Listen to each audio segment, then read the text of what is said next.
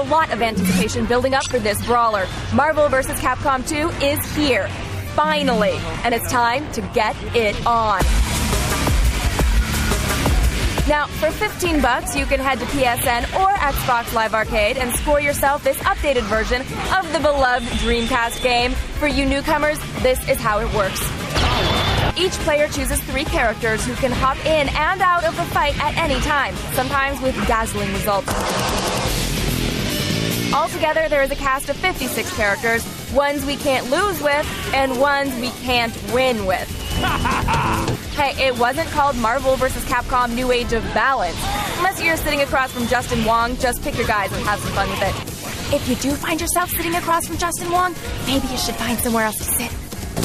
This latest version of Marvel vs. Capcom 2 handles modern TVs by widening the backdrops to fill widescreen. This is pretty much just aesthetic since the actual play area remains the same. There are also 3 detail settings. Crisp is the best. Classic is, well, classic. And smooth is somewhere in between. For all of you out there who like your graphics set to blurry. Online play is great.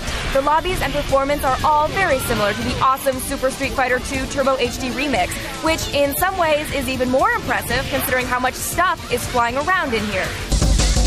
While the single-player options are somewhat limited, it's still worth the cash. Let's all make a deal, though. Let's give Magneto, Storm, and Sentinel a rest, eh? Let's dust off those Shumagoraths and serve bots.